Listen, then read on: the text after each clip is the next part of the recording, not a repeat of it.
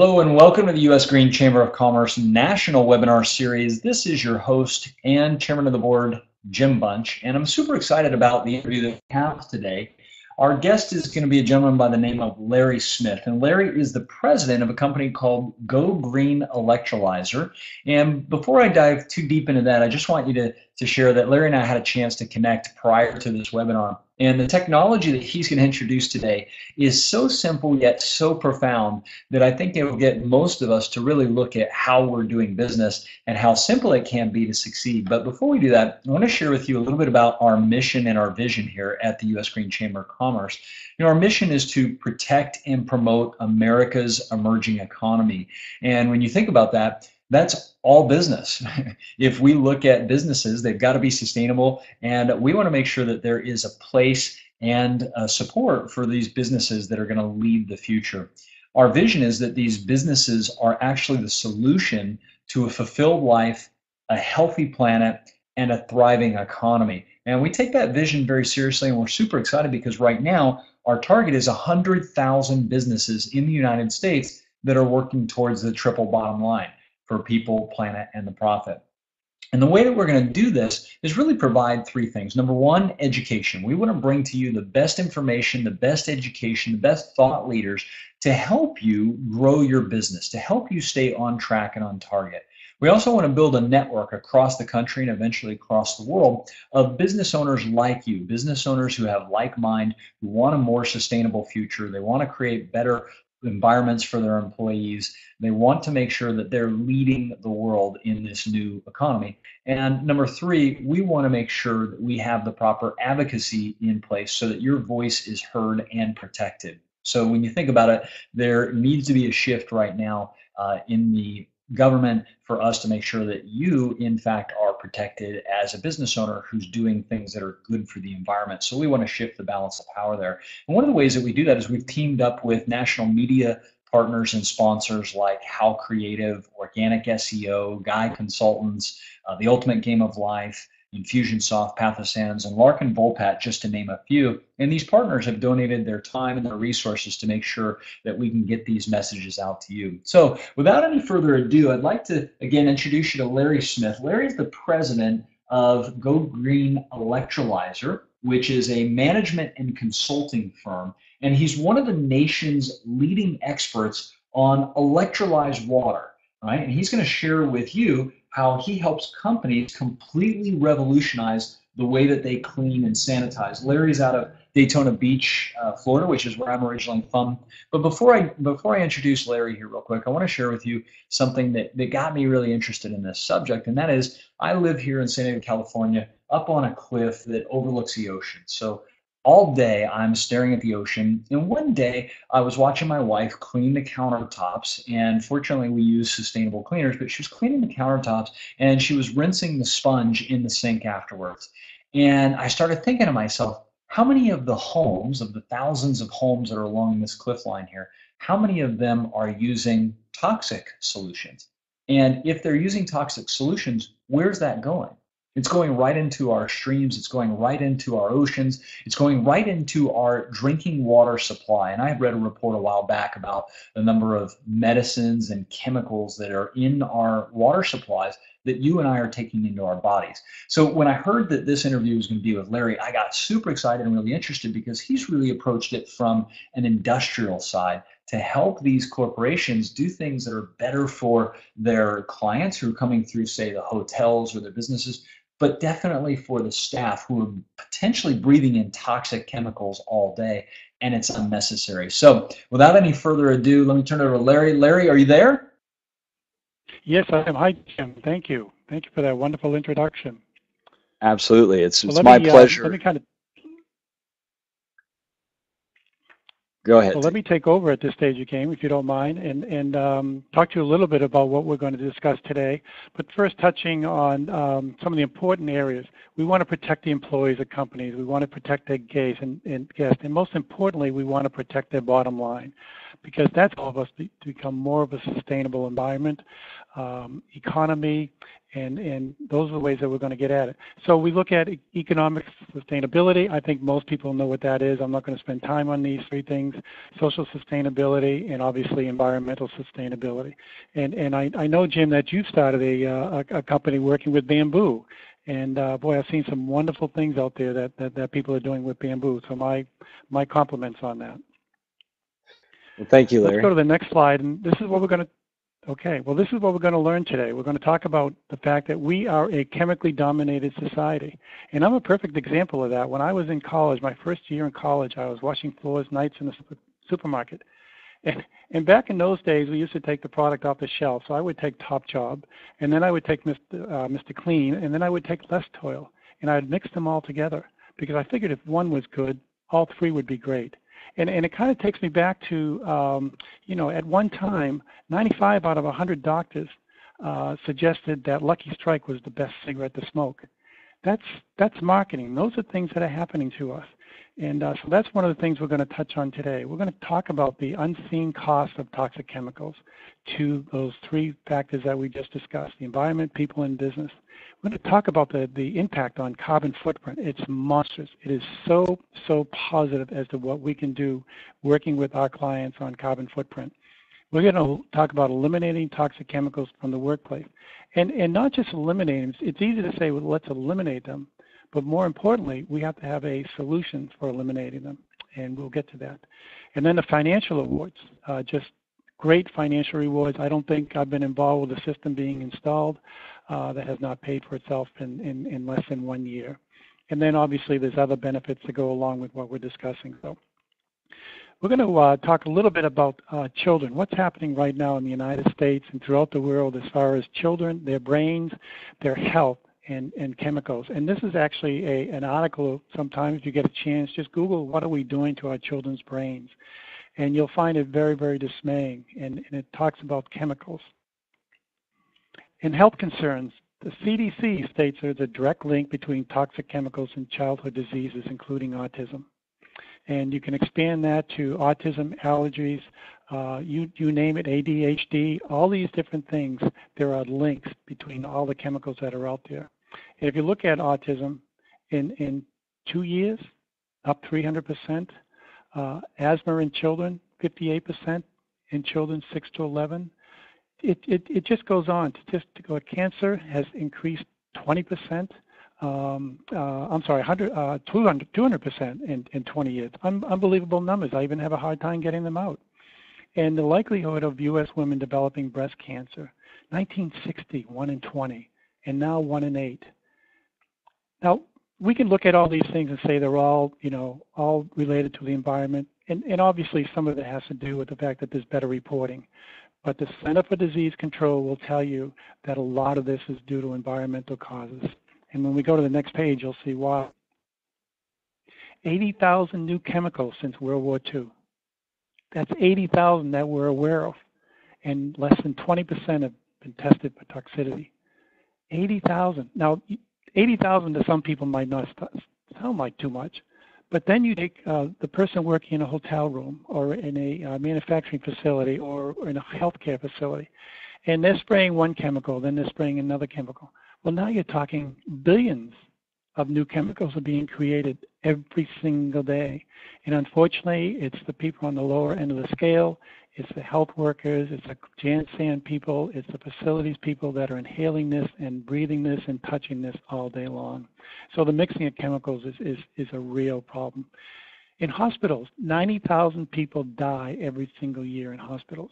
And that's from hospital-acquired infections. So Jim, if you go into the hospital, I think you have a 7 or 8% chance of getting a hospital-acquired infection. And that's because we're not only not cleaning properly, but we're not using the right solutions.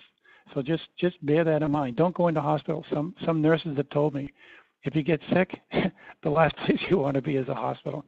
And then the global threat that the CDC again talks about, these superbugs that are being created. So my solution, electrolyzed water. What is it? It is salt, water, and electricity coming together in a cell.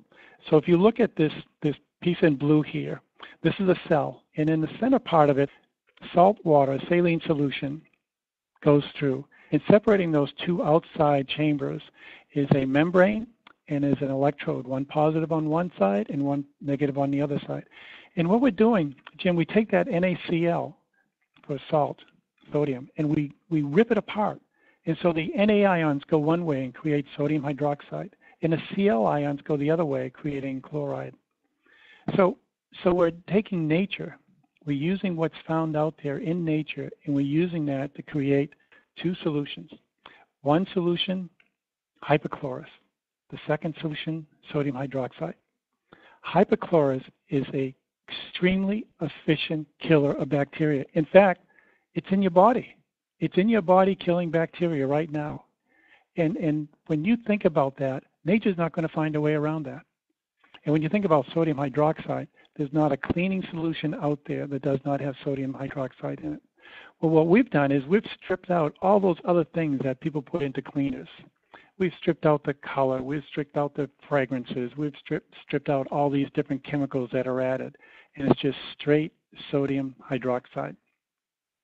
And all that comes from salt, water, and electricity coming together, going through a cell and going into two separate tanks where you can use it for cleaning and sanitizing. This is probably one of the most important slides that we have, Jim. Pathogen kill times. We kill most bacteria in 5 to 8 to 10 seconds. Staph, E. coli, Listeria, Salmonella, and MRSA. Now, C. diff is 30 seconds, and HIV is 60 seconds, because those are pretty nasty bugs. But we do that through an electrolyzed water system. And the saddest thing is, if you look at what you have under your kitchen cabinet, or on the shelf in the supermarket, or what you're presently using in manufacturing facilities or cleaning facilities, it says spray on the surface and keep wet for 10 minutes. I've never seen anybody spray and keep something wet for 10 minutes and then go back and wipe it. It's always spray and wipe and spray and wipe. And this is where we are getting these monstrous superbugs, because the weak bacteria are being killed off and the strong are surviving. And those strong bacteria are then being moved from one location that the person just cleaned / disinfected, supposedly, and they're taking that bacteria and moving to another location. And that's a major, major problem in hotels. Again, So Larry, very few people know. let me ask you a question, because this is, and I apologize for pausing you right there for a moment, but I mean, you know, the chemical toxicity part makes amazing sense to me. And then when you get to this slide and you talk about the pathogen kill times and how environmentally friendly your product is, you know, I'm thinking in my head, wow, are the listeners going to be as blown away as I am about this right here? Because my mind in the back of my own head says, well, why is it all these other companies have made billions of dollars with, you know, these toxic chemicals that they're using to kill these pathogens, and you've got what seems to be a very simple, safe, and effective solution? You know, so I guess my meter in the back of my head is going, okay, if I'm listening to this for the first time, how could this be true? How could you have something that's so powerful, yet, you know, everybody in the world isn't required to use this? I guess that's kind of where my head's coming from. Well, we are a chemically dominated society. If you go back to the end of the Second World War, the United States came out of that war very, very strong. And during that Second World War, we created a lot of chemicals. And then there were very monstrous chemical companies that were already in business, started expanding it. Supermarkets became a big thing. Customers were looking for more and more things. And we thought chemicals were the answer to everything. It's just the environment we grew up in. Again, I think about my washing floors nights, mixing those 3 chemicals, thinking it was the right. So that's kind of the environment that we grew up in. If you look into Japan and China and Europe and in Russia coming out of the Second World War, they were devastated. So they found better solutions as far as dealing with bacteria and cleaning and disinfecting. So they're the ones that came up with electrolyzed water. Japan uses it in hospitals. They use it in wound care, in open heart surgery. They use it in a lot of different areas, and they do not have the amount of people that die in hospital-acquired infections that we do here in the United States. I believe they have a third of what we have right now in the United States. So if you walk down the aisle at your friendly supermarket, and you're walking into where the cleaning and solutions are, You can smell them, and I actually get constricted when I walk into that aisle. But that's all marketing, and we are so good at that. I work for a electrolyzed water company up in Boston. In 2009, we were bought by one of the largest chemical companies that sells into hospitals and into the hospitality industry. The next day, the company was closed down. Now, they paid a pretty penny for that company, but it was better for their business model because they want to sell you chemicals every single day. And boy, it's sad, isn't it? It's really sad. So does that answer your question? It does, and I want to represent the listener who might be a little skeptical at this at first, but hopefully they'll start to say, well, wait a minute, maybe this is worth us taking a deeper look at, because as you mentioned, this type of solution would actually shift the way that consumers have been behaving, the way that businesses have been behaving, and just like we've seen in certain industries, if there's not a financial benefit for some of these companies to move to a healthier solution, it's possible that they might actually stall the progress that we're talking about here. And that is part of the reason the Green Chamber is such a big advocate for making sure that sustainable businesses have a fighting chance, because I would say it's fair to say that the laws are stacked against and the finances are stacked against some of the companies that we think actually ought to be getting a little more attention. So thank you so much for clearing that up, and let's keep going on this, because this is a fascinating topic for me.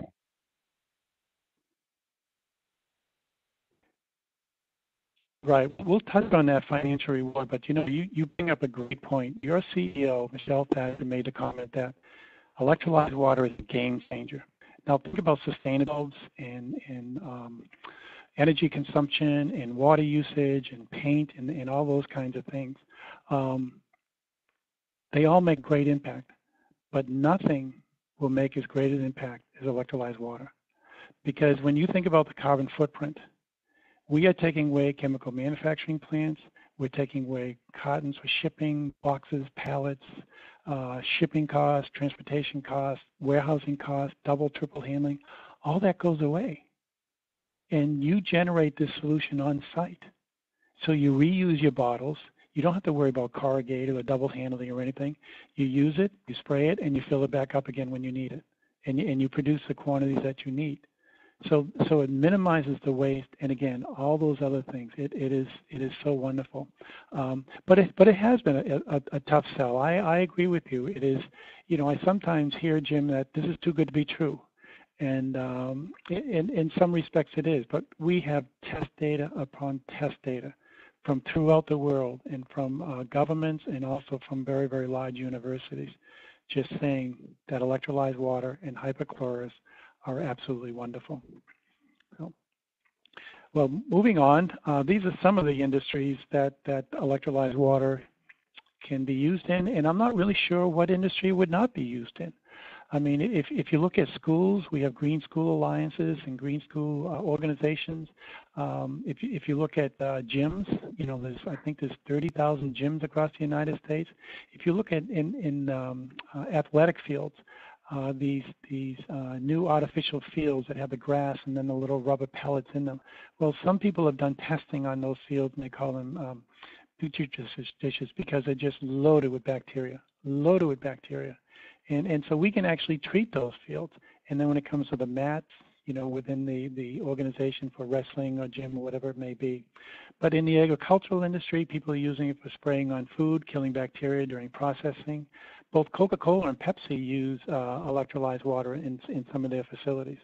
And it helps keep the bottles purified before they put the solution in them, and also to clean and sanitize the outside of the bottles. So I can't think of an industry where it cannot be used. Well, this is interesting before you go to that next step, because I remember not too long ago that my wife had come home from one of the health clubs, and it's a pretty nice health club, and she said that a number of the people in the gym had gotten a rash, and they were pretty sure that it was from the yoga mats in the workout gym.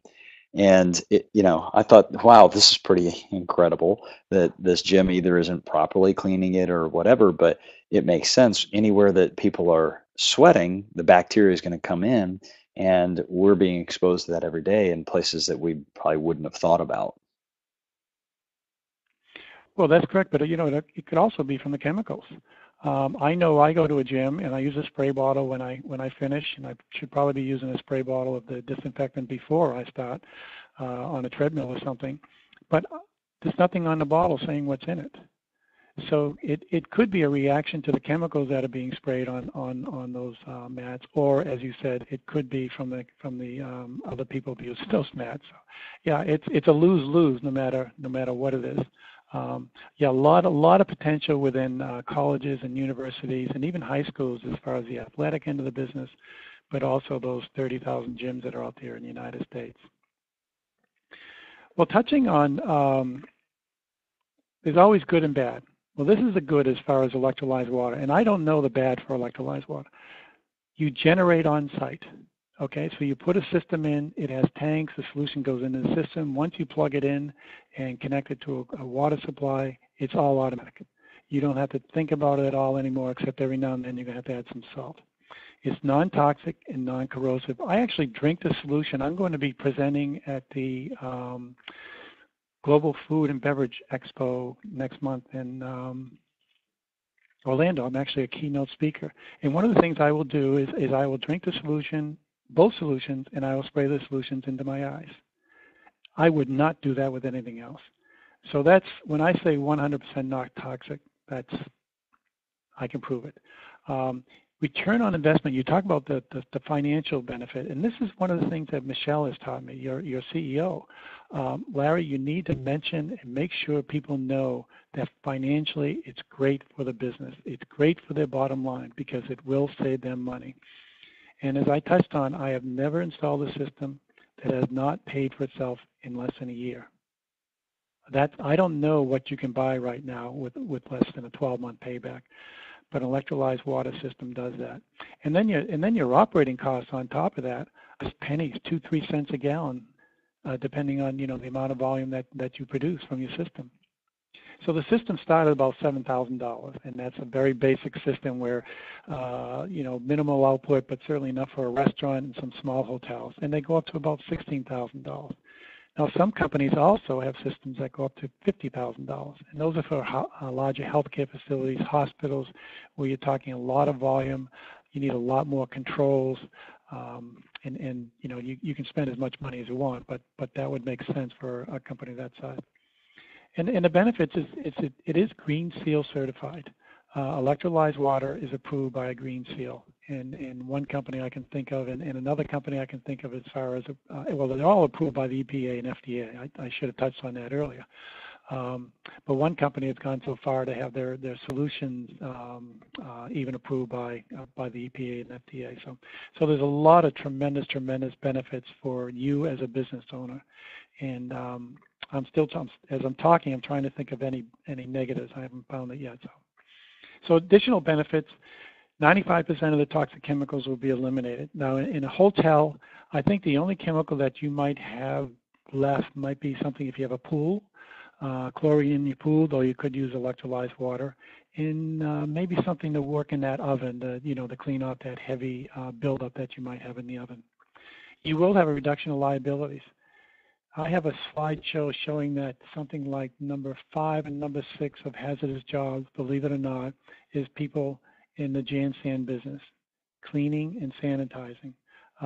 Now, some of that's falls, but it's also from chemical usage. So think of, you can actually, one hotel in Boston has actually decreased their workman comp cost because of what they've been able to do as far as eliminating problems from the hazardous chemicals. So if you eliminate workman's comp costs, you eliminate other, associated costs. It's like those people with the rash.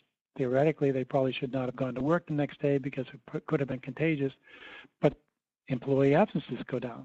So that means that you're not paying somebody else to work overtime to cover you. And then, obviously the benefits of safety, facilities, environment is a great benefit. Think if you have a hotel room. And Jim, you can tell your customers, your clients, that this hotel room has been sanitized and disinfected. That's an unbelievable thing. Now let's just touch on that carbon footprint a bit again, because I think that is so key, especially for sustainability people that are working towards that effort throughout the United States and throughout the world. And some wonderful things happening there. And as Michelle Thatcher, your CEO, says, this could have a dramatic input on that carbon. So we could decrease the chemical manufacturing plants, as I mentioned. All those kinds of things go away. You don't have to worry about mixing the chemicals on site. You don't have to mix them with water or anything of that sort. The product's into tanks, and then you just fill your bottles or your mop bucket or your floor washing machine with it. There's no waste products. Again, touching on that whole distribution cycle from manufacturing right through all those logistics, that it goes away. So you just improve that whole sector nicely.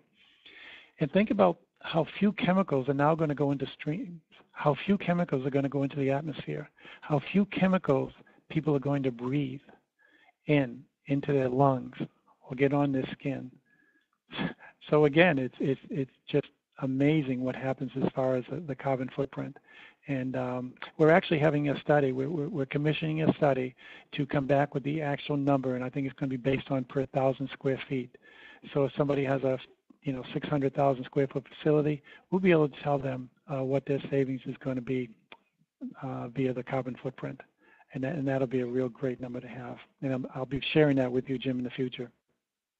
I look forward to that. Before you go into this message. next phase, Larry, let me just comment on something, because this was a thought that I had probably 4 years ago, and you're reminding me of this. I live in a beautiful town called Cardiff by the Sea, and we literally live right by the ocean. So we live kind of up on a hill. It's one of those Southern California cities that still has its beachy kind of feel to it. And we look down over quite a few houses, because everything's on a hill that overlooks the ocean. And one day I was watching my wife, and she loves to clean our countertops. We've got granite countertops, 180-degree view of the ocean. And I'm sitting there looking out at the ocean, and all of a sudden she sprayed whatever it was. And I could immediately tell that my senses started to kind of get irritated, right? And I said, "What is it you're spraying?" And she showed me the bottle. And what immediately hit me as I was looking at all of the houses on the hill is every one of us is probably spraying some type of chemical on our counters, putting something in our dishwashers, putting something in our toilets when the housekeepers come. And, I just started thinking about the amount of chemicals that were going to flow into our water system, and then what's also flowing right down into our oceans. And I thought, wouldn't it be amazing if every one of these houses had a way to keep, clean and that without impacting the environment? And of course, that was years ago, and now you're sharing this. And I thought, okay, we're talking about the business side. Is there any conversation around smaller home units or a local place that people could go down to and fill up their bottles for a fee or something like that? Because I keep thinking about that, the number of chemicals that are flowing right into our water supply, and what that would mean to us.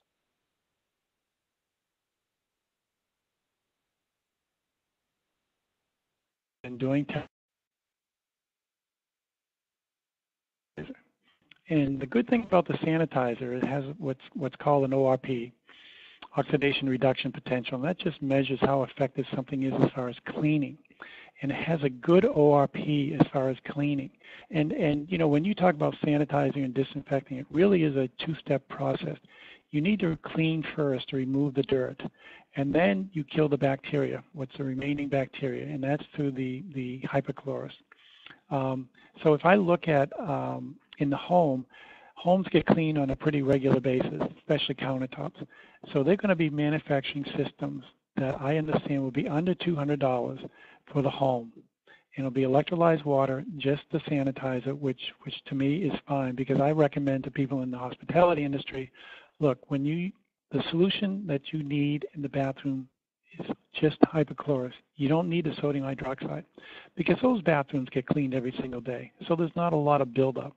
And if there is some buildup in the tub, okay, then spray some sodium hydroxide in it. But yes, I think you will see something on the shelf in 6 months. And I'm kind of excited about it, because I've had a number of people that have expressed an interest in it.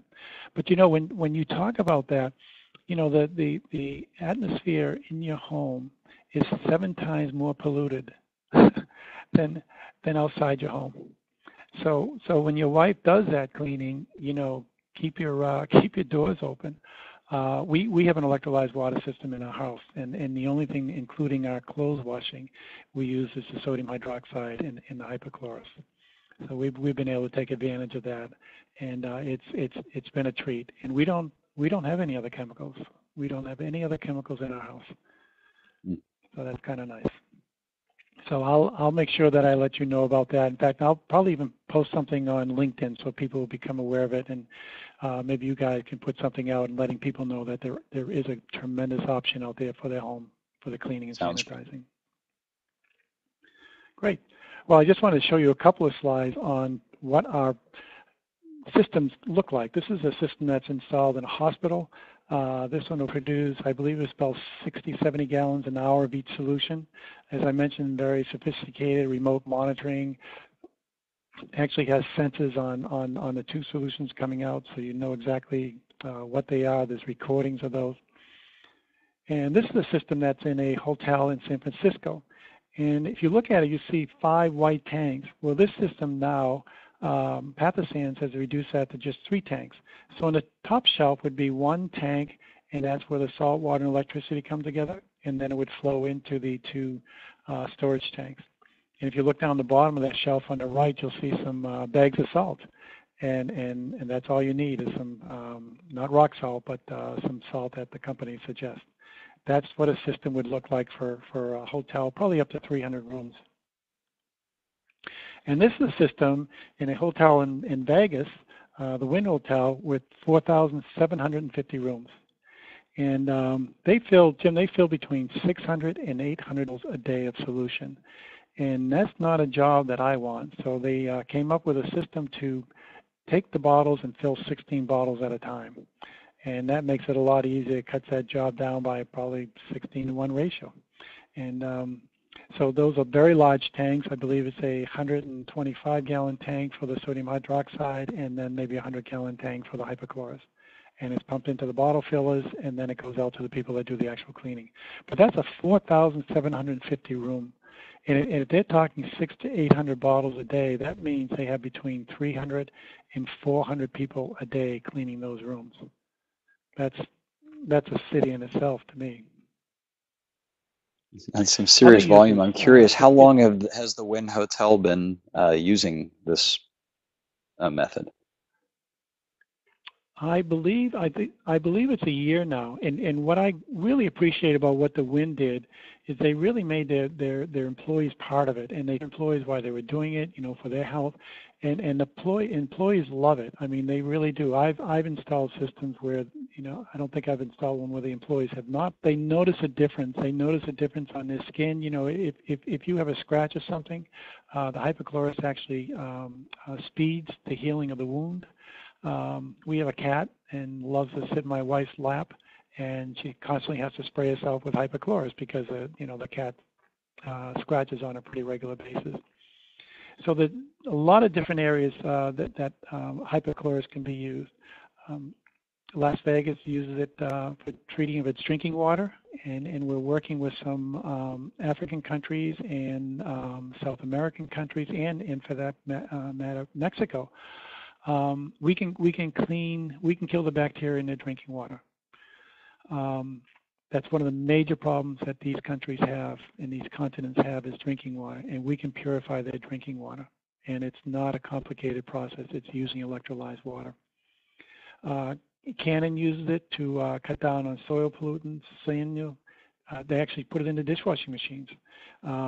There's some dishwashing machines that you can buy, not so much here in the United States, because we're kind of dominated by some large companies here, but in other parts of the world where electrolyzed water goes into the dishwashing machines. And it can also be used in clothes washing machines, and Sanyo is there also. Water treatment centers, restaurants, Denny's is mentioned as far as in Japan, and there's 2 major chains here in the United States right now that are testing electrolyzed water with one of the companies that I'm aware of. And I did put down there for wound care, open heart surgery, a number of different areas that electrolyzed water can be used for. So what have we learned today? I'm hoping we've learned that the cost of toxic chemicals to people in the environment is substantial.